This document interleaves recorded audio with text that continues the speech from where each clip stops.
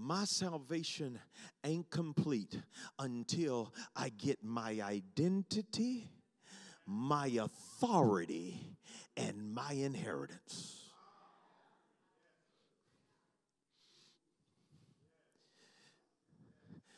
I ain't gonna let you quit until you get your identity, your authority, and your inheritance.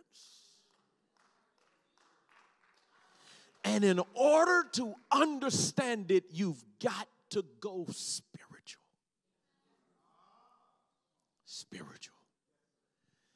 That phrase, the exceeding greatness of his power toward us who believe, according to the working of his mighty power, which he worked in Christ when he raised him from the dead and seated him at his own right hand, far above. Jesus is so far above principalities and powers and might and dominion. And Paul just got tired of naming stuff, and he just said, and every name that is. In other words, if you can name it, he's over it. If it's in this realm, he's over it. Because the resurrection was the greatest display of God's power ever released on the planet when it raised Jesus from the dead and seated him at his own right hand, far above principality, power, might, dominion, every name that is named. And in case you don't understand the fullness of what we're talking about, he says, and I'm not talking about in some far off planet. He says, I'm talking about in this age and that which is to come. You have to understand, when Jesus came out of the grave, he declared all authority in heaven and earth has been given unto me. Woo! That means I got it all. In both realms, in heaven and on earth. And then Paul tells us he got it in one more realm, that at the name of Jesus every knee shall bow, of things in heaven and earth and beneath the earth, which means there's not a realm that he's not over. And I was shouting reading that one day, and the Spirit of the Lord told me, say, that's your problem right there. That's your problem. That's your problem, Isaac. That's the problem with my church. That's the problem with you. I say, talk to me, Lord. He says, keep reading. And you who were dead in trespasses and sins hath he quickened us together.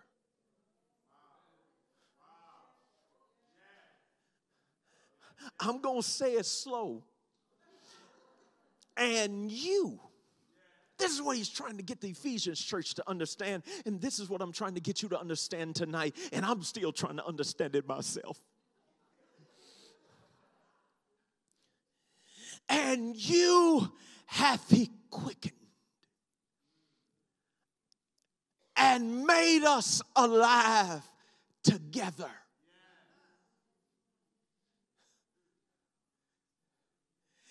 And raised us up together and made us sit together in heavenly places in Christ Jesus. I want to ask you something, and it's not a trick question. What does together mean in New Jersey?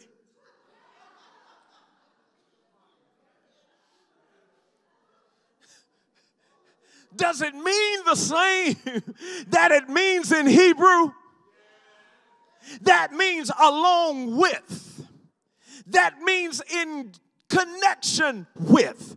That means joined to.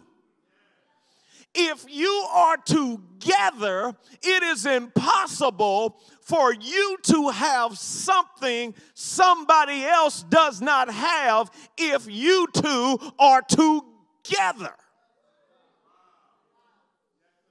And he said, that's where y'all have been stuck.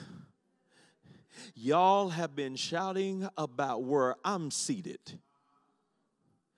when my assignment is to reveal to you, you seated right here with me. You see right there? Put your hand on your head. See, that's whenever you need help, you just lay your hands on your head and say, Lord, help my head. Because just a few minutes ago, when I was talking about him being raised from the dead, you were shouting amen. Just a few minutes ago, when I talked about him being far above all principality and power and might and dominion and every name that was named, you were shouting amen. But when I said, and he raised you up right with him.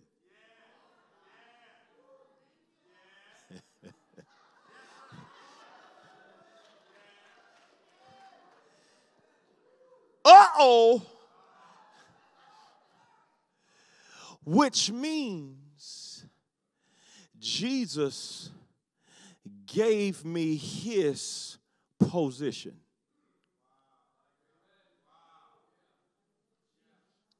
Oh, let me work this for just a minute. See, this is why the Spirit of God had me write this book.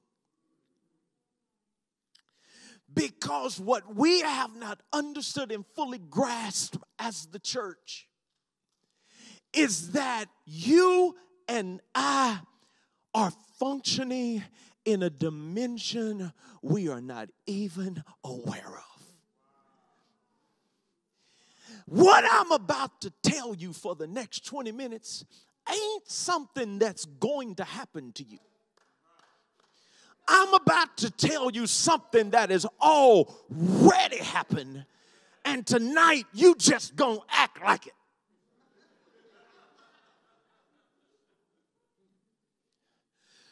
What the Lord revealed to me is he says, Isaac, you didn't understand totally what happened to you in the resurrection. You didn't understand what happened. And he said the reason is because most ministers of the previous generation, they meant well. God bless their heart. They did well. They didn't teach us anything wrong.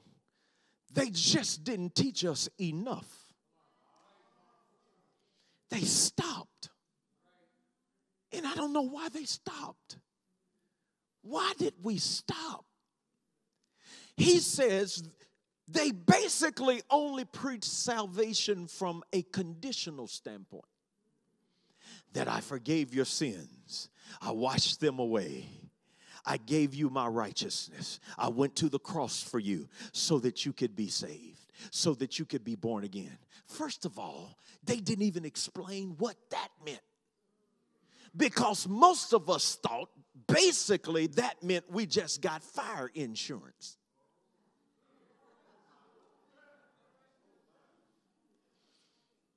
In other words, they majored on the fact that we don't have to go to hell. That was what it was about. And that's why most of us got saved, because we didn't want to go to hell. Oh, don't want to go to hell. Don't want to go to hell. That's why when that preacher started talking about hell, I came on down to the altar, because I ain't trying to go to hell. And they taught us the benefits of what we received would not be fully embraced, or neither could we walk in it until we left here. And they called that eternal life.